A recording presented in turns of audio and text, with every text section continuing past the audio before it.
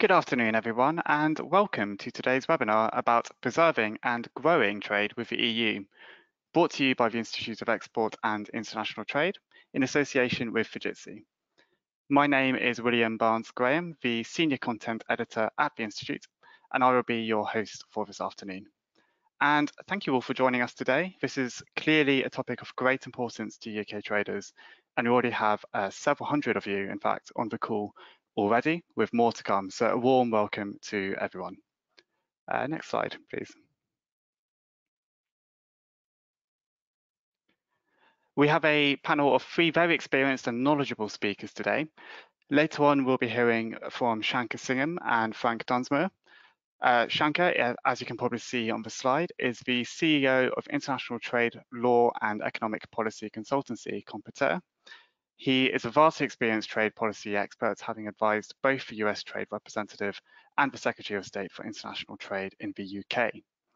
And there are very few people who know more about using technological solutions to facilitate international trade than Frank, who is Head of International Trade and Customs at Fujitsu and a non-executive director at the International Border Management and Technology Association.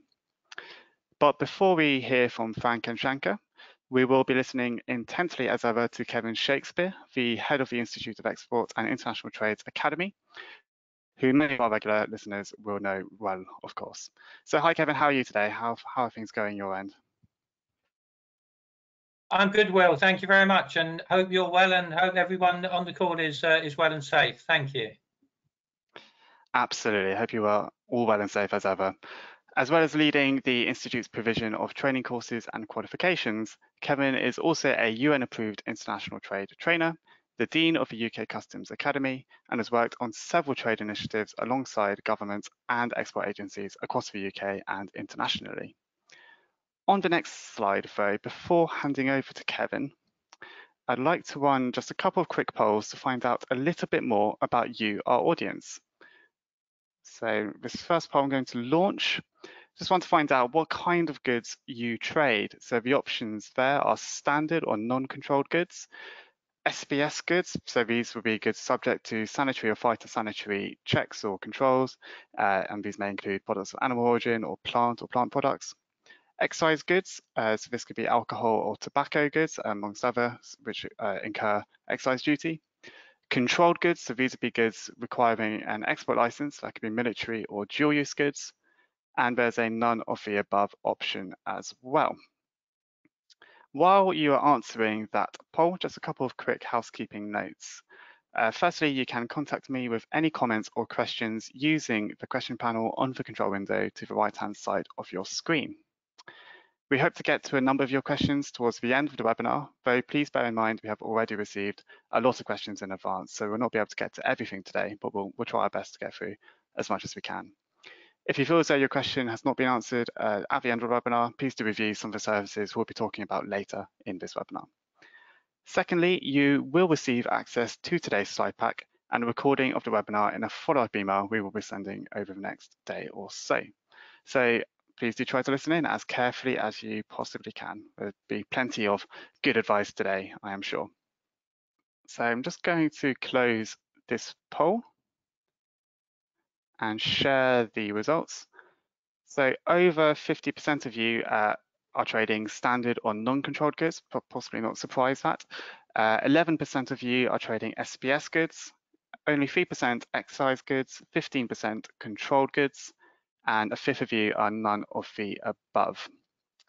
I'm going to ask just a second poll quickly, and this one is asking you, do you think your business is prepared to make declarations when the current period of easement ends? So this is import declarations into Great Britain from the EU.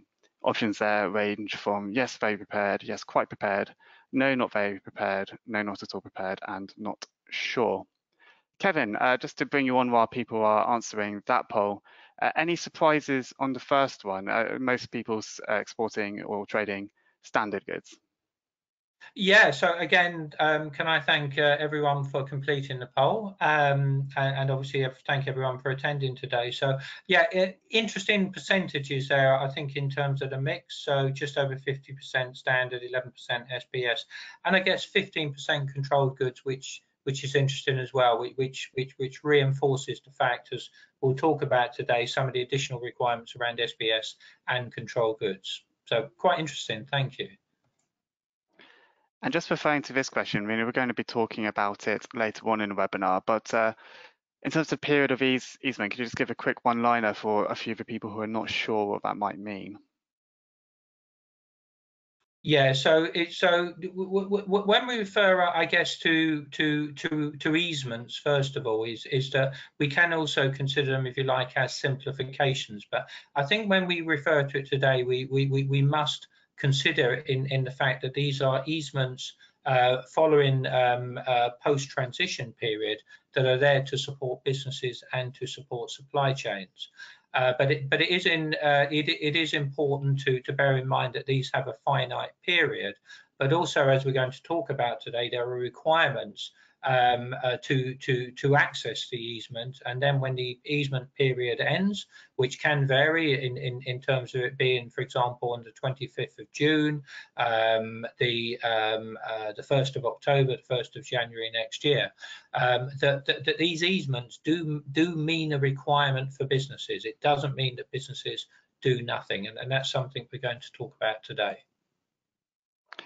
Thanks, Kevin. That's a good explanation, and yeah, we'll be coming on to that all in more detail shortly, just to share the results of that poll.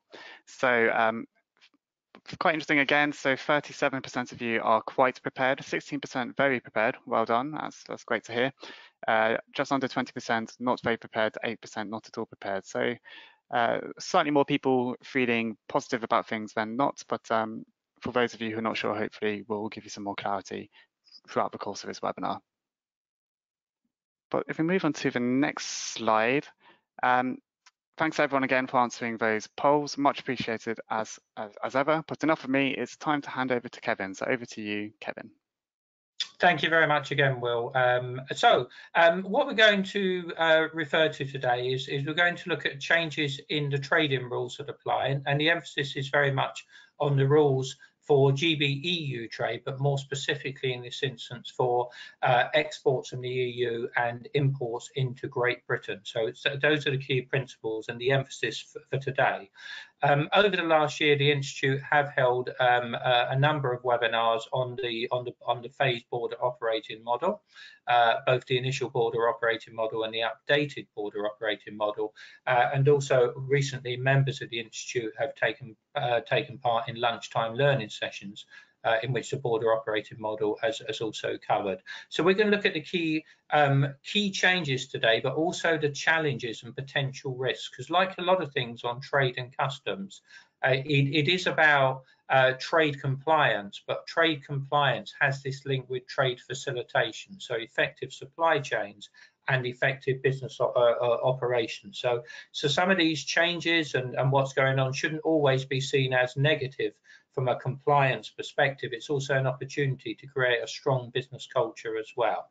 So we're going to look at the changes, what that means for you, for businesses, for individuals, and how to prepare yourself. And can I say, first of all, it's an absolute pleasure to be able to share the platform today with Frank and Shanker. Have had the opportunity and the pleasure of working with both of them recently, and it's great that we're able to share a platform today. And we'll have plenty of opportunities today to refer to questions and answers as well. So let's start by looking at the changes in EU to GB customs rules. And it's fair to say that we need to think about this in terms of every movement, every time you submit a declaration, every time you import. These changes are required. So from the 1st of January, effectively post-transition period, these changes were implemented. But if we think pre-Brexit, so last year, movement of goods from the European Union to Great Britain, almost all goods moved were tariff-free.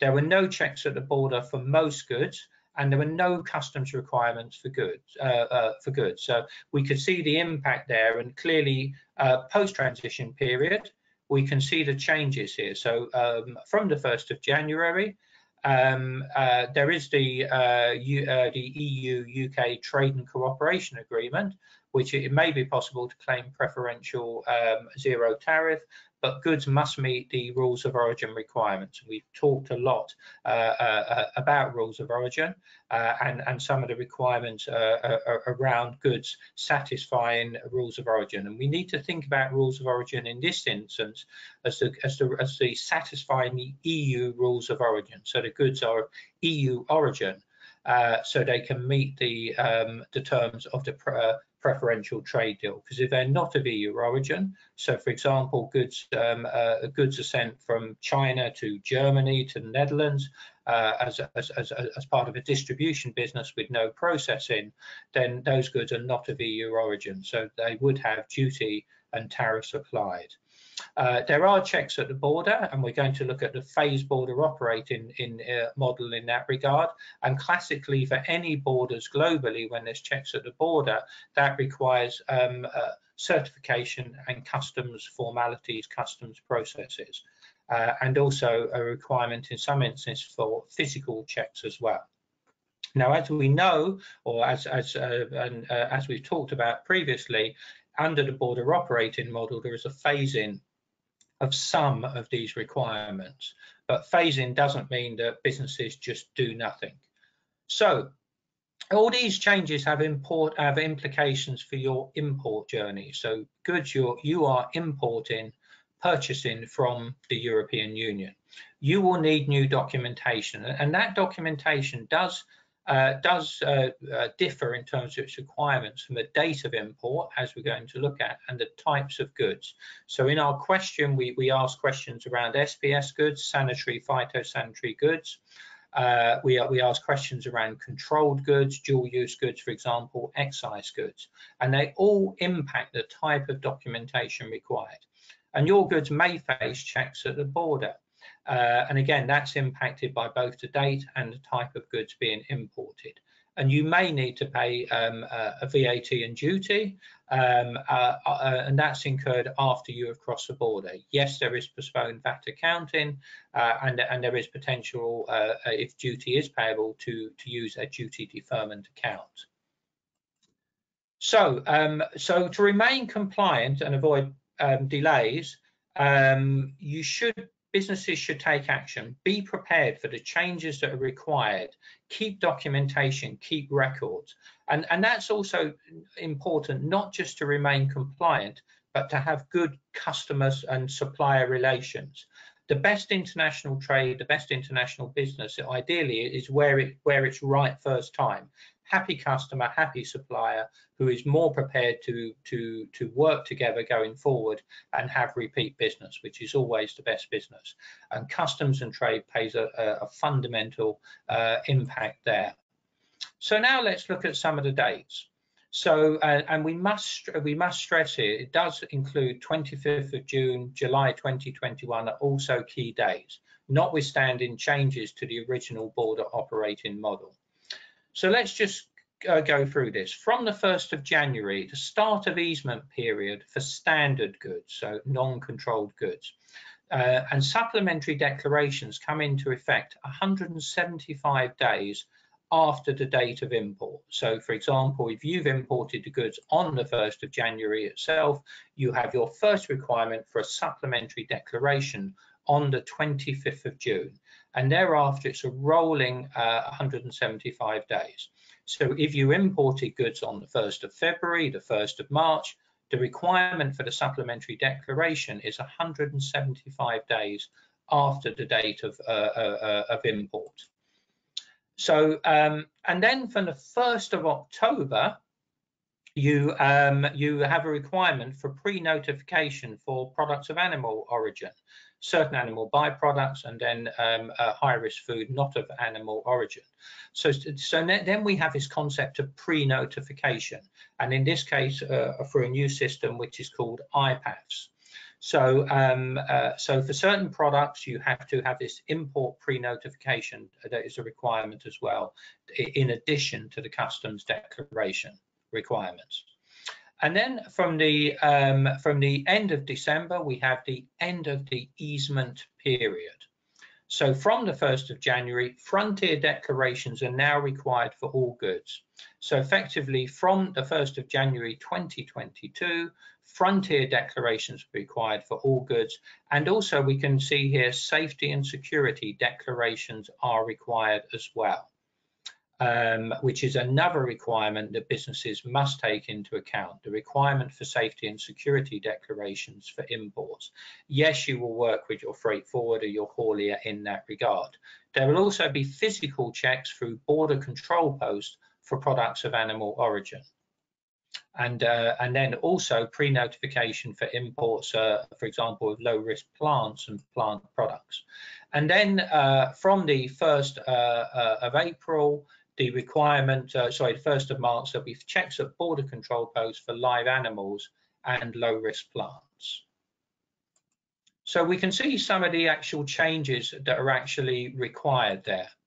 So now let's look at the process for certain types of goods. I'm going to start with standard goods here. So with regard to standard goods, the process of easement of supplementary declaration, what businesses should be doing is what's called EIDR, so an entry in declarant's records.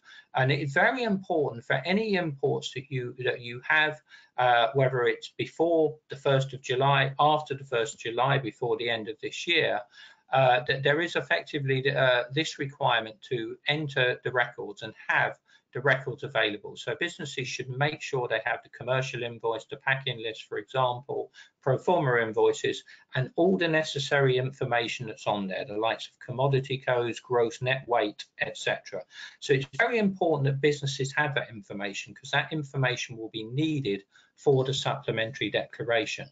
And then to make the supplementary declaration, if a business were to do it themselves, they would have to be authorized for a process called CFSP, Customs Freight Simplified Procedures. And that's a big issue. Businesses can apply for CFSP, and I'm conscious that some businesses will have authorization, but for other businesses, it's a process that you have to go through.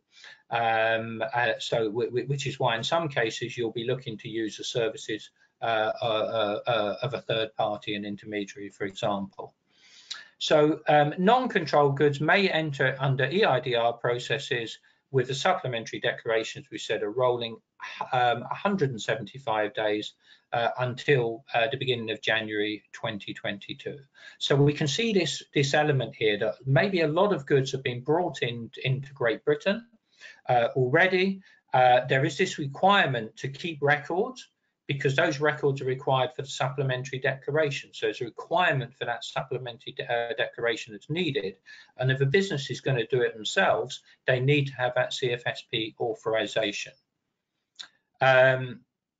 So effectively, we've got this big impact here that's required. Clearly, there is the option for some businesses to, if you want, to make full frontier declarations for non-controlled goods. Okay, so some of the key takeaways, and bearing in mind we have over 50% of the attendees today are involved in standard goods.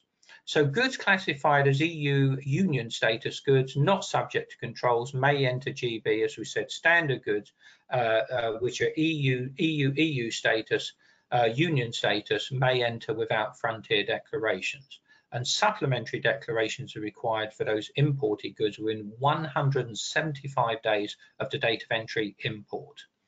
And as Frank and Shankar will talk about, we've been involved in developing a simple to use platform for traders to lodge these supplementary declarations. So recognizing the importance and the need to support businesses. Okay, let's look at controlled goods now. So with controlled goods, there will be additional certificates and licenses required. And an example we've referred to there is CITES, so around the international trade in endangered species, will require additional certification if it's controlled goods. And within the border operating model, there is a list of the definition of what is meant by controlled goods. So there will be a requirement for the import declaration. There will be a requirement for the entry, safety and security declaration as well. So as we've indicated, this requirement for the safety and security declaration in addition to the import declaration. And in some cases, there will be a requirement for a GVMS entry as well. And that will depend on the port of entry and whether the port uses, if it's an inventory linked port, uses the inventory linked functionality that the port has. So we can see the additional requirements here which businesses need to consider, which move beyond just the import declaration to the entry, safety and security, and in some cases the GVMS entry as well. And then we have SPS goods. So SPS goods require additional documentation, so requirement for export health certificates, and the CHED, the Common Health Entry document as well. And if it's, for example, plants, it will require a phytosanitary certificate from the Animal Plant and Health Authority. So we can see additional requirements depending on the actual types of goods involved. And additionally, we have the import pre-notification required as well, in line with the phasing which we went through earlier. So it's very important to recognize the phasing of when things are required. And again, the support that we're providing through the digital trader services and the customs expertise and trade expertise is fundamental in that regard. So again, we can see import, safety and security and GVMS where required, or where appropriate. And then we have excise goods. So, so effectively, we then have EAD, the electronic administrative document that comes into play as well. So effectively, and in a lot of cases, excise goods may move under duty suspension, for example, into a bonded warehouse.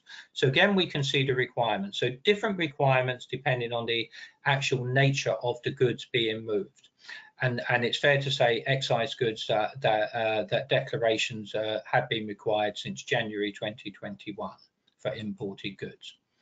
And whilst we're predominantly looking at imports today, we thought we'd put this slide in place, and these slides will be available to you with regard to the GB EU export process. And in the context of movements, we also have to consider the importance of transit as well. So goods, for example, moving through France to Germany, for example, or Spain. So that transit will also be a fundamental important requirement that traders, freight forwarders, hauliers will be aware of as well. Okay, so let's just sort of summarize. We're going to pass to Frank shortly and think about the main challenges that businesses, traders face.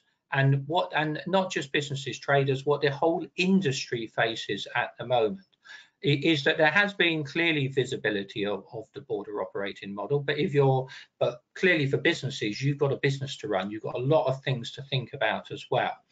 There could be, and there will be, a large backlog of supplementary declarations. So the clock starts ticking from the 25th of June. So, and then we have the 175 roll-in deadline thereafter. So there could be a very large backlog of declarations that require to be submitted. We think for nearly 6 months, there hasn't been a requirement for standard goods for declarations to be made when goods have entered Great Britain. And on top of that, we have a lack of familiarity with new customs processes. We've heard a lot about GB2EU and some of the issues around exporting there. That has predominantly been the focus, but imports will now very much come into focus. And the requirements for import declarations and the number of fields is more complex than an export. So there's additional requirements that businesses have to use and understand. And also trying to get things at high prices, or so trying to get things at an affordable price could be difficult as well. So in addition to businesses having to catch up with a backlog of imported goods, the industry having to catch up, potential lack of familiarity and expertise in these areas, there could obviously be increases in prices as well. And also there's the element of CFSP, Customs Freight Simplified Procedures. If a business wants to do it themselves, they've effectively got to apply and become authorised for CFSP, which cannot be done overnight either. So potential risks for your business. It's not just about knowing what to do, and it's not just about doing it. It has to be done correctly. And trading history is recorded by HMRC. So it's not just about what happens on the 1st of July, the 1st of November, the 1st of January next year. It's also about audit as well. So the requirement for accuracy for audit, for both customs audit and VAT audits as well, becomes really important. So compliance accuracy clearly becomes very important. And when we think about a customs declaration, it's not just a paperwork. You have to get things correct in the customs declaration, the commodity code, the valuation of goods for customs purposes, the origin of the goods, and so on. So it's very important that the accuracy, and not just putting information in which might not be accurate. So there could be impacts in compliance, but also higher costs for businesses as well, and potential delays, which, as we've seen for some products like SPS control goods, excuse me, with additional certification, could impact a business as well. So what are practical steps to prepare? So let's go through these. Establish your sales and commercial arrangements. The importance of Incoterms, which you talked around a lot, and having good invoicing procedures, retention of quotations, pro forma invoices, commercial invoices becomes key. Set up a duty deferment account and register for VAT if necessary. Also become very important. So will a duty deferment account, those of you traded with the rest of the world will be outside the EU previously, will be familiar with the requirements, but for a lot of businesses there may be a requirement here to set up a duty deferment account. Prepare to trade by getting a GB EORI number. Now, we've asked a question previously, who has EORI numbers?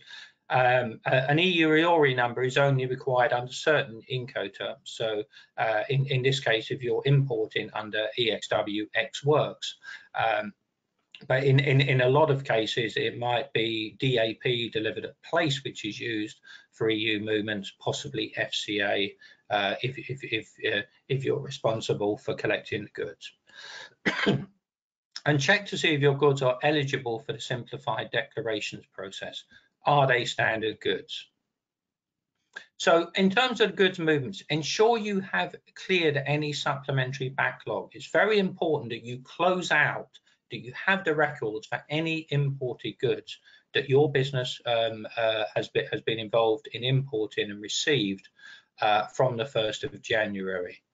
If the importer is VAT registered, you can use postponed VAT accounting, which is another reason, and postponed VAT accounting applies to imports not just from the EU, from the rest of the world as well. So at this stage, I'm going to pass over to Frank to talk through a few slides. Thank you. Thank you, Kevin. In terms of setting the scene there, Kevin's really explained the changes that are coming into effect or have come into effect from January, and how those changes will further develop through the course of the year.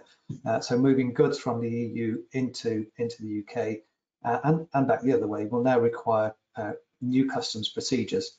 So I've got 3 slides to go through, which are really, first of all, looking at some of the options that businesses have in 3 broad categories for handling those customs administration.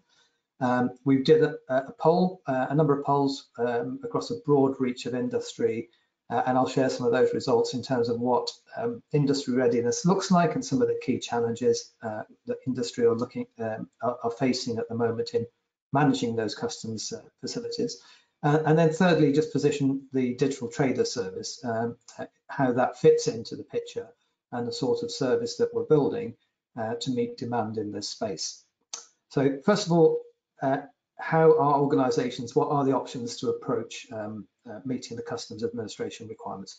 First, the first option is pretty much the in-house option. So particularly for larger companies and companies with existing capabilities, you may be trading with the rest of the world already, familiar with customs, and you may be able to expand or use that team to access the customs platforms and chief databases to create your own customs declarations in-house. We put that down on the left-hand side, there is a lower cost option because it's typically just a small expansion of what you have already. Some organisations may be in that position. In the middle, we placed Digital Trader Services, which I'll tell you a little bit more about in a moment. But essentially, that's a middle ground product where for organisations that don't have the benefit of larger in-house customs expertise and capabilities and software, etc. This is an easy-to-use digital platform written in English rather than in customs speak, and enables you to submit your declarations in a much more simplified manner rather than using customs jargon, etc. It also provides access to expert help and support for those of you that particularly in the early stages where you need clarification on procedures and new processes to get familiar with. And lastly, I'm sure we're familiar with the Customs Intermediary Service, which provides a very valuable function to industry, and it's been supporting trade, Great Britain trade with rest of world, UK trade with rest of world until Brexit came along, and it's now inundated with a community that's inundated with additional volumes and demands for customs services for trade with the EU.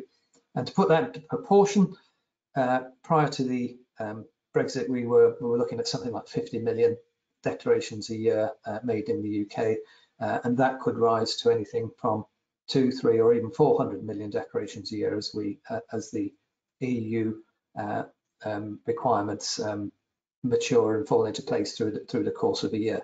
So that there is a market that needs to expand rapidly in order to fill that gap, and there will be a gap. It's highly likely there will not be enough customs intermediaries to support that requirement and serve that market in total. But many organisations have reached out to intermediaries today, and hopefully they found intermediaries they're happy with and are starting to plan and prepare their requirements with their intermediaries going forward. But there is a gap where, as we heard from the poll at the beginning, some 50 or 60% of attendees on this particular panel today, this particular seminar today, are not ready yet. So we're aware there is a gap in that market. And on the next slide, a little bit about the key challenges, just to reinforce what Kevin was saying. We did a couple of polls across a broad range of GB industry who trade with the EU, and we did find actually remarkably similar numbers that we saw today, around about 60% not ready or not sure about what they need to be doing. So in terms of key challenges facing it, we highlighted three categories. The first one is there's a backlog of supplementary declarations. In order to put that into perspective, what that really means is goods are coming into the UK from the EU. So traders are buying product and it's arriving by DHL or whatever carrier you may have, and it's arriving in your premises, in many instances without a declaration. Hopefully those are goods that qualify under the easement, so they're not controlled goods, etc. And they're allowed to come in, and you're keeping records in a nice D-ring folder or on your financial systems of those transactions as they're entering the country. And the process as we head towards the 175-day easement period is you need to start converting those shipments into a declaration, which we call a supplementary declaration, to say this arrived on the 5th, this arrived on the 6th of January, etc., and create declarations for those. So that backlog is quite significant for some organisations, and they need a route to market in order to find out how to create those declarations. The second one is familiarity with new customs procedures. And for those of you not familiar with customs procedures, you've probably heard some jargon already on this call where you may be scratching your head. It is a complex world, lots of acronyms, and the procedures can be quite involved depending on the type of product and the type of process you're following. So for example, if you're bringing the goods in to actually manufacture something, you might be using inward processing. It's a customs procedure, and each of those procedures needs to be understood and followed and adhered to in order to get the benefit of that particular procedure. So organizations need help with understanding what's the best customs procedure for my business, how do I optimize my supply chain, manage my costs, and protect my business in that regard. And the third one is unexpected high prices. Another way of looking at that is customs admin is a new administrative process for many organizations. Before this, you were trading with the EU without customs administration. Now you have to create do some customs administration. So you're creating declarations, managing records, and there is a cost to that, whether it's an internal cost. Some of your staff are now allocated to providing that function, or whether you're going out to the market and looking at intermediaries or agencies to actually provide those declarations for you. And demand is outstripping supply in the market, and we are absolutely seeing prices increasing in the marketplace at the moment for declaration services. So that has surprised an awful lot of organizations as well. And lastly, just positioning the digital trader service around those three areas. Thank you. So first of all, on the backlog, the digital trader service really is looking at trying to address each of those key priorities. So on the backlog, there are a number of ways we can help you with the backlog on digital trader services. So first of all, it can be entering, if there are not huge volumes of transactions, you can key them into a friendly user-friendly portal. So a bit like submitting your VAT return at the end of the year. I mean personal VAT, for example, on the the gov.uk portal. So it's that kind of user-friendly front end without lots of customs jargon, enabling you to transfer your shipment note or your invoice delivery note into a declaration, and it'll process that for you. If you've got lots of items on your shipments, then you might have those on a spreadsheet, and we'll offer you the ability to upload that spreadsheet into the system as well, so you can automate the process much more efficiently. And then finally, for those with more sophistication or higher levels of sophistication, you can use what we call an API process, where your IT department will actually build an interface into our service, and that will move lots of records in without you having to manually enter any information. The second one is familiarity with customs procedures. So we do have a contact center, and we do have expert advice on hand to help you get familiar with what needs to be done, get your processes in order, help you get your data ready. And as Kevin mentioned, there are checks and balances you need to start thinking about now if you haven't already. So you may have a shipping note and goods listed on there, but do you have commodity codes, for example? Have they been classified yet? So there are preparations that you need to take now, and we can help you with those. And there are training modules and videos in order to help familiarize you with the customs processes that are required. And finally, on the unexpected high costs or the administrative costs of customs procedures, we're looking at a digital service. So as much self-service and automation as possible to reduce the price point for creating declarations to as less impactful as possible, so that businesses get more value from that service. So I hope that's given you a flavor of the DTS. I can hand it back to William. Thank you, Frank. And if we move on to the next slide, yes, thank you, Frank and Kevin, both for really good presentations. Really interesting information there. As noted, we're going to do just a quick poll before we go into the Q&A. This is a repeat of the poll we asked earlier.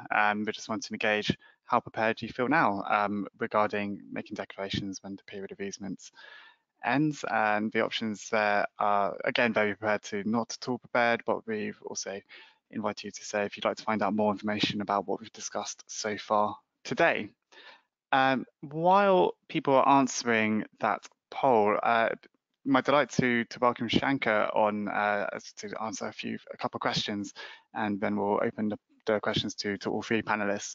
But Shankar, we've had loads of really good questions. One from Lucy, which really sums it up. Lucy's asking, could you tell us a little bit more about how the service came into being and what are you trying to achieve with it? Yeah, no, that's a great question. Thanks very much. first of all, it's great to be on a panel again with Frank and Kevin.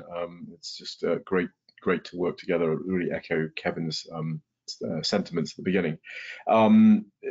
How this service sort of came into being. Obviously, I suppose the major thing is that you don't have a country leaving a customs union every day. It is a very unusual occurrence, and it creates complications. And the first complication is what tends to happen in the customs union is you get very, very integrated supply chains. So there is a very integrated supply chain between the UK and the EU. That obviously hasn't changed just because the UK has left the EU customs union, but the imposition of full customs processes, as the UK now has a free trade agreement relationship with the EU, means that both in terms of cost and complexity, you have some very major issues to deal with. And I think we were challenged to think about how do we resolve those issues? How do you, without imposing exactly the same sort of customs process as would occur, in trade between the UK and rest of the world, on this very integrated supply chain with goods that are moving back and forth between the UK and the EU on a sort of regular basis? So the first element was, what could we do in terms of new technology? Customs border management processes tend to be fairly, they haven't really changed very much. They haven't really incorporated a lot of new technology and new ideas of how to do these things. The border has increasingly become more of a series of transactions rather than a line on a map.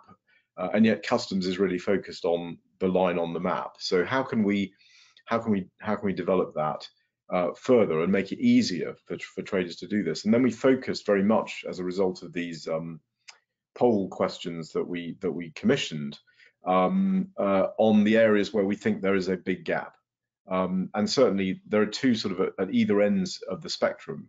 One is, what can you do to create a digital first kind of platform that traders are able to use very easily, using intuitive questions, some of the technology that Frank and his team at Fujitsu have been able to put together. What can you do to sort of really make the process easier and therefore obviously cheaper and less complex for traders? And secondly, how do we deal with the education gap? Because this is an evolving process. Obviously you've got the border operating model, you've got the phased UK border, all of this is changing. You've got multiple easements coming to an end at different times. How can we solve the knowledge gap? And that's why we were delighted to partner with the Institute of Exports, who are premier on education of traders to cover these things. And then we sort of looked at what is the most important, most difficult thing that's going to hit us right now, and that is the supplementary declaration backlog. So what can we do about solving that problem? Because it's just very clear that what we cannot do as a sort of, in terms of UK PLC, if you like, is just impose the standard process on these very integrated supply chains, and that's the whole focus of digital trader services. So that's the plan with DTS, and we're delighted to be able to unveil it and work with traders to ensure that they can have their problems sort of dealt with as we go forward in the most efficient manner that we can come up with. And I think this also flows into the UK government's making a virtue out of a necessity, and plans to have the best border in the world by 2025. If you plan to have the best border in the world by 2025, you really need to look under every rock in terms of what can you do to simplify these processes, what can you do to ensure trade is as facilitated as possible. Thank you, Shankar. If I just quickly share the results to that poll, that's really useful. We have a couple of questions which have come off the back of that answer, so I will get onto those other questions shortly. Just to share with everyone the results. Interesting, some movement. So people do feel, I think, a little bit more prepared having come to this webinar. So that's always encouraging, and less people feeling unsure as well. So 40% quite prepared, 17% very prepared, and then around over, oh God, my maths is completely gone, 42% of 32% are feeling not very prepared, and the remainder not prepared at all. So that was a painful maths there. Anyway, I'll close that poll. If we can move on to the slide just with a panelist information, and yeah, we'll continue going through your questions. So just a couple of questions just on the back of that, Shankar, on DTS. Andrew's unsurprisingly asked, what are the approximate costs of the DTS and at its different levels, and is it based on per license per user? And Susan has also asked, is it Susan? No, sorry, it's Jonathan has asked, would a company use DTS instead of the trader support service?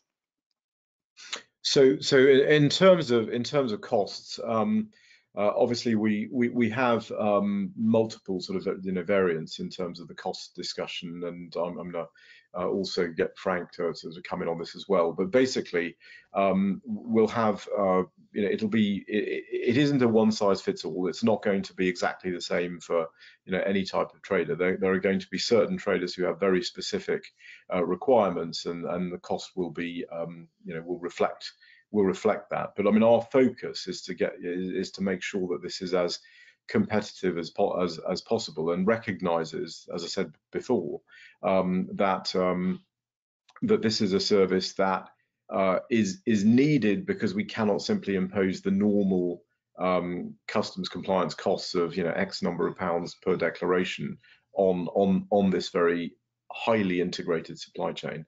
I don't know, Frank, if you want to say anything more about cost. Yeah, there's a couple of things. So we are working out and finalising the cost structures. It's likely to be more around a transactional basis. So how many declarations will you do? And that would include the support and education costs, etc. For more sophisticated users heading towards what we call the API side, so we're integrating with your supply chain. They tend to be more bespoke solutions, and that will be a question of sitting down with those organizations to work that through.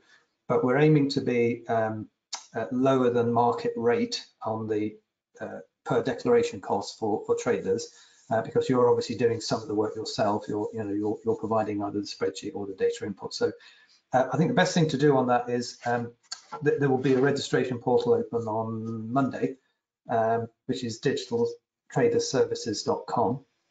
And if you register on that to keep up to date with information, that would be ideal. And we'll be putting various information about the development of the border easements and customs developments on that portal as we go along as well. So it's a good place to keep in touch with us. Somebody mentioned TSS a moment ago. This is separate to TSS. The Trader Support Service is government funded. It provides a free-to-use service for declarations between Great Britain and Northern Ireland. This is Fujitsu and its consortium developed out of its own investment. It will be a chargeable service to industry, so we have to earn the right to have your custom and provide a seamless, valuable service for you to use. And it's for trade between Great Britain and the EU, as opposed to GB and Northern Ireland, which is a different type of protocol, for want of a better expression. Hopefully that answers that question.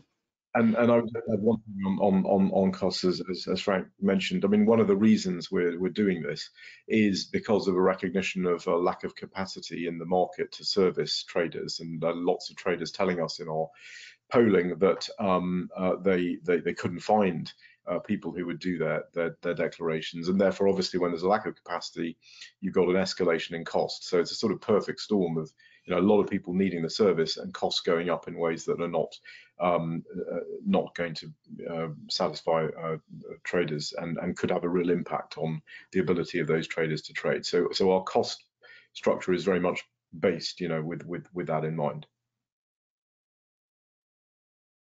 Thank you both. We had a question as well on DTS from Susan, who's asked, can we use DTS if goods are imported through an FPO? So that's a fast parcel operator. Yes, you can. Increasingly, what we're seeing is FPOs are, and this depends on the FPO, so this is not blanket at all. They're aware of the added complexity of customs processes now, and a lot of them are moving towards DAP type Incoterms, which means, yes, we'll carry your parcels and your goods, etc., but you've got to have a declaration before we load those goods and transport them for you. Now, I obviously, that is not a blanket statement. I must be absolutely crystal clear. That's not what DHL and all the rest of it are absolutely saying. It was a blanket statement, but increasingly, lots of parcel operators are asking their customers to provide the declaration on their behalf. I have a number of instances of organizations I've been talking to around the DTS, and I said, I've got this pile of stuff. And when I leafed through it, it was DHL type deliveries and statements that they now have to create declarations for. So yes, you can use it for that. If that, I'm hoping that answers that question. I believe so, and Susan, do feel free to get in touch if you have any further missed queries. the point there, let me know. I'm going to just move on to some of the earlier questions on some of the early things which Kevin was mentioning, and I wonder if Kevin is able to come back for this. So we have a question from Dale, which is really fundamental to all of this. So he asks, what are the benefits in using entry and declarants record or customs freight simplified procedures? This requires a simplified entry followed by a full declaration. Surely it must be easier to complete just one full declaration at the frontier. So could you speak through some of the benefits there of these processes, Kevin? Yeah, so I guess there's a sort of couple of ways of looking at this, and thank you very much for the question. So we obviously refer to entry into declarants records in the context of the GB phased border operating model. If we think about the wider aspects of CFSP, customs freight simplified procedures, I guess a couple of ways of looking at it. One is it can expedite customs clearance. So there's less fields to complete in a simplified declaration than in a full frontier declaration. So that's one way to expediting customs clearance.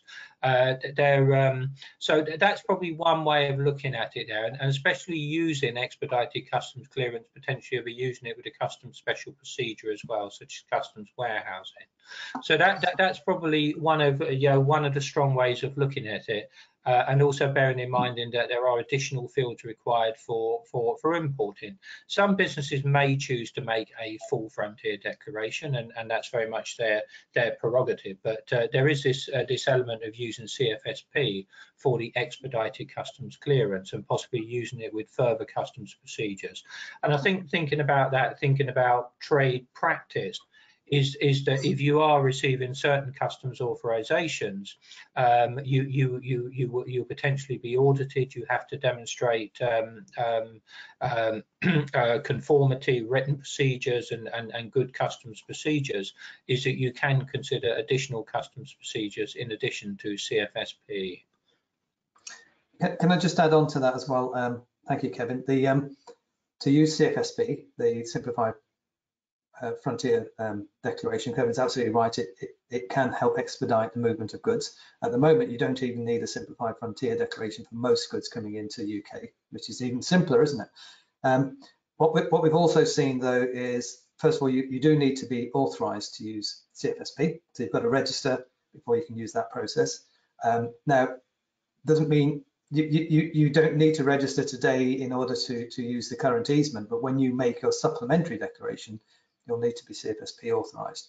But what we've noticed in our experience is the two-stage process of simplified followed by supplementary declaration later is that you do need to match those two. So when you make your supplementary declaration, you've got to find the corresponding supplementary declaration and invoices and details. So the two-stage procedure does have some overheads. There's a lot of interest, I would say, in my conversations at the moment to move towards frontier declarations. So that's where I'm seeing the focus move from a lot of traders at the moment. So my expectation is that most traders will move towards full frontier declaration for their trade with the EU. And that's purely anecdotal and not scientific. But I don't know if you've seen that as well, Kevin. But I think it's fair to say, and obviously Clearly, from the 1st of January next year, there's requirements for full frontier declarations. So certainly, as you say, a number of companies are mentioning that. I think also we have to consider the actual nature of the goods. So clearly, if SPS goods, for example, there are potential benefits, especially of using CFSP. Mm-hmm. Thank you, Kevin and Frank. Kevin and Frank there. Quick last question, and I'll put this to Shankar. So obviously we've spoken a lot about frontier declarations, but Joanna's asked if we could say a little bit more about entry, safety, and security declarations. And we've had a few various questions around kind of the different certificates and licenses which now be involved with imports from the EU. I just wonder if you can touch again just on to what extent DTS will be supporting any of those declarations and where people can find support for those aspects of import. Yeah. So once the easements go, you will have under the phased border. Right now, you don't have to worry about entry summary declarations into GB.